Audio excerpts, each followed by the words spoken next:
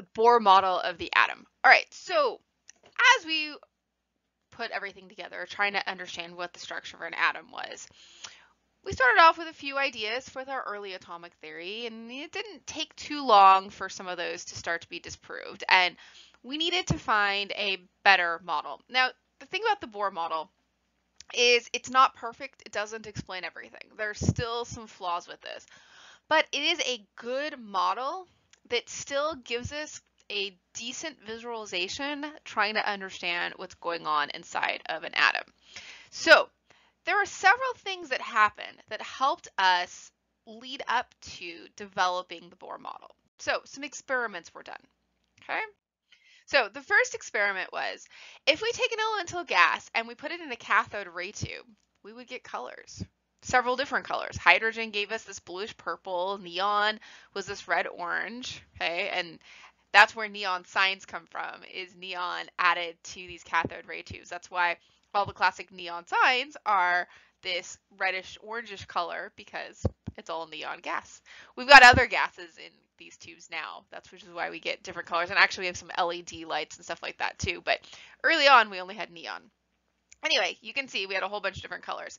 Now, listing out colors is not very exciting. So I actually do have some images of what some of these look like. All right. So here's a few. There's our helium, neon, argon, krypton, and xenon. So you can see each single cathode ray tube, though, is unique. We get a different color for every one. We can do a few more. Okay, we still get unique colors for every one. Now, this one's interesting right here, these two. And this H2 and D2. So H2 is just hydrogen gas. D2 is deuterium. So it's that deuterated hydrogen. It's the one where we've got one proton and one neutron. So you can isolate the deuterium from a sample of hydrogen. And so it's interesting is we still get the same color that we get from hydrogen, but we don't get quite as intense of a light when we have just the heavier hydrogen in there. So it's kind of interesting. All right, now, another experiment. If I take white light and I shine it through a prism, I get a rainbow. So these are fun to do. I actually have these candlesticks that are prismatic, that when light comes in through my window, it will scatter a rainbow on the walls. I ended up having to put them away because my dogs would bark at the rainbow all the time. But anything that, you can get that prismatic effect from, you'll shine a rainbow. Okay, and so this is what it looks like here. And if we focus the light through a slit, we'll get a better, more distinct rainbow. Okay, all right. Now, the third experiment. What if I take one of those cathode ray tubes with an elemental gas, and I take that and I shine it through a prism? So because if I just take white light through the prism here, I'm going to get a full visible spectra of all of the light there. But our elemental cathode ray tubes, those are not white light, they're individual colors. So what happens if I do that? Well, what I get is I get these distinct bands of color. All right, so if I take a cathode ray tube with an element and I shine it through there, I'm going to get distinct bands of color. And every single element, as we find out, has its own unique spectra. Okay, so this right here is the hydrogen spectrum. Okay, and so we get a line here, we get a line here, and then we get a line there. So these three are the most published lines. As our detection techniques have gotten better, we actually have managed to find that there is a fourth line in the hydrogen spectrum, actually. So these are really cool to do. They're a little difficult sometimes to do in like a lab setting, in a teaching lab, because you have to have the room as dark as possible, and if there's any scattered light that comes in, it can actually cause artificial bands to appear. But these are really cool to do, to see the different cathode ray tubes and then see these different colors show up. Okay, and so here's just a few elements. There's helium, lithium, sodium, and mercury, and as you can see, they're all completely unique. And what's cool about this is you have to do the experiment.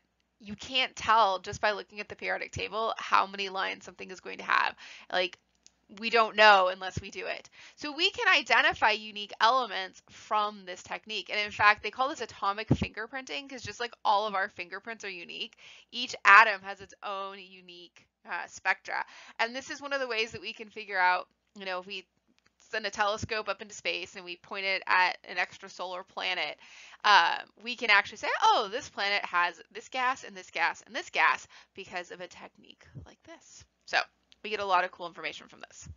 So what we know is that our electrons are bouncing around our, area around the nucleus.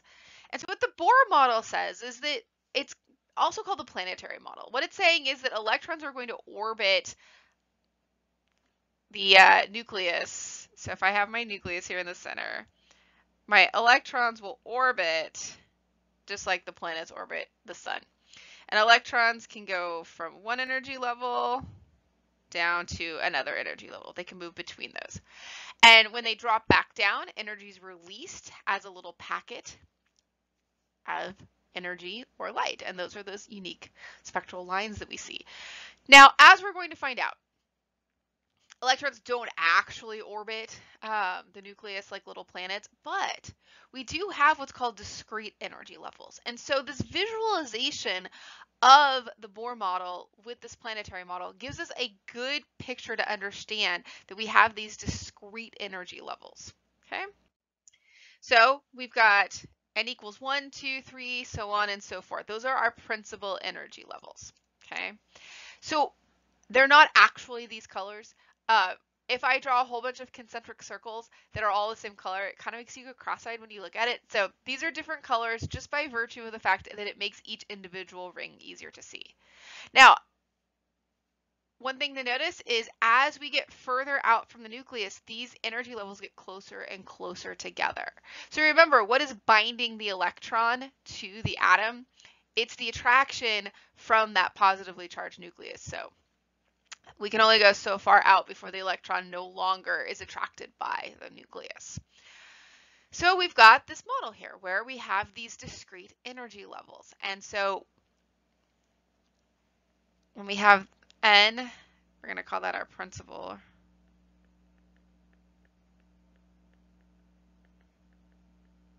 Okay, so our principal energy level. We can actually do something called quantum numbers. We're not going to assign quantum numbers to all electrons in this course, but N is what we use for the principal energy level. We are going to work with these energy levels though, okay? Now, what happens is we can have something will come in, an amount of energy will excite an electron, and that electron will jump up to a higher energy level. It'll hang out at that higher energy level in an excited state for a little bit. When it's done hanging out there, it will drop back down, and as it drops back down, it will emit a packet of light, also called a photon. Okay? All right, and so this is kind of a picture of that there. And so you have to have an amount of energy to get it up. Once it's up and it drops back down, it emits the same amount of energy that it took to jump it up to its higher energy level. And so what we get is these different transitions give rise to these different spectral lines that we see. So we talked about electromagnetic radiation, and we said that red light was lower energy than violet light. And this makes sense because if we look here, our red spectral line on hydrogen is a transition from energy level 3 down to energy level 2. Whereas this violet line we see is a transition from energy level 5 down to energy level 2. So what's more energy? To go up to 3 or to go all the way up to 5? Well, to go up to 5. And so when it drops back down, it emits out more energy. The spectral lines that we see, those are all transitions down to energy level 2. Okay, so anytime we get the spectrum that we can see like that, those are all transitions down to energy level 2. Now, these are what we call quantized energy, okay? So if we look at this slope compared to a staircase, if I'm on a staircase, can I hover between two different stairs? I can't. I can only go all the way up or all the way down. If I were teaching a live class, I would be jumping up on a stool or a chair or a table to show that I can only go up and then I have to come back down. I can't hover in between. Well, electrons on these energy levels are like that, okay? So again, we know that the electrons are not orbiting like this model shows, but we do know that these discrete energy levels exist. And so if it takes 900 kilojoules of energy to go from energy level 1 to energy level 2, and I only have 850 kilojoules of energy, the transition's not going to happen. Okay, you have to have enough energy to go all the way up to the next level. It hangs out there, it drops back down, we emit the packet of light. Okay, so that's what we mean by quantized. There's discrete levels, you can't hover in between them. Okay, and so shorter distance will get lower energy, longer distance will get higher energy. And so that's why, again, the red spectral line is a 3 to 2 transition, and that violet spectral line was a 5 to 2 transition. Okay, and you can see here are those lines there. So this is the hydrogen spectrum.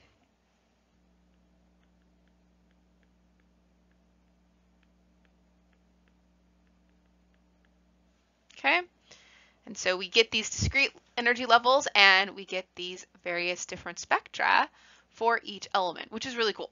So quantized energy, discrete sections of light. But as we're going to see soon, we're going to understand though that while we like the visual of the Bohr model, it's very nice to visualize these discrete energy levels by thinking about everything orbiting.